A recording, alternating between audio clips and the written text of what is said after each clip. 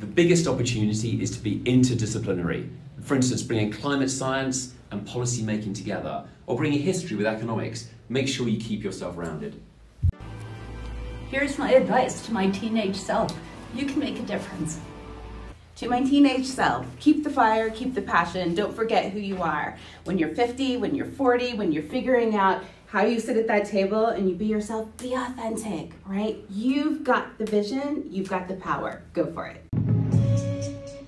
With all these bad news, never give up. Make sure you can cope. Keep taking action, never lose hope. I would tell my teenage self that you are going to be amazing. Don't worry, don't sweat this, you've got this. Do not delay taking that math class, because math is so important to understand how our planet works, and especially how we go to space and live and thrive in space. Girls of the future, keep going on your STEM subjects. It's so important to sit there looking at your future careers and how you're going to change the world.